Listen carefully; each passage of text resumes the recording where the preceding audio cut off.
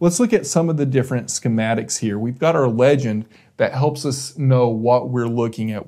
We have the windows, which are called out with a diamond shape here. So we have a window here, we have a window here, and you see that there's letters inside each diamond.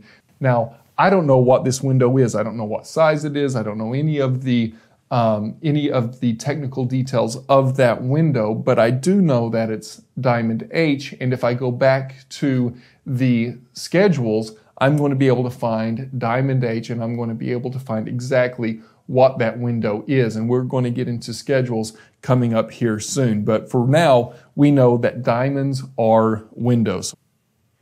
We also have a common schematic for doors. A door is going to be shown as a swinging door that you can see which side the hinges are, and you can see which way it swings, either in swing or out swing. So this door here, the hinges are on the left-hand side and it swings to the inside. You can see the same thing on these cabinets over here. You have these doors and they're going to be pivoting from the outside hinges and swinging into the room. So you get a lot of information just from the way that they're drawn on both where your hinges are and which way that it swings.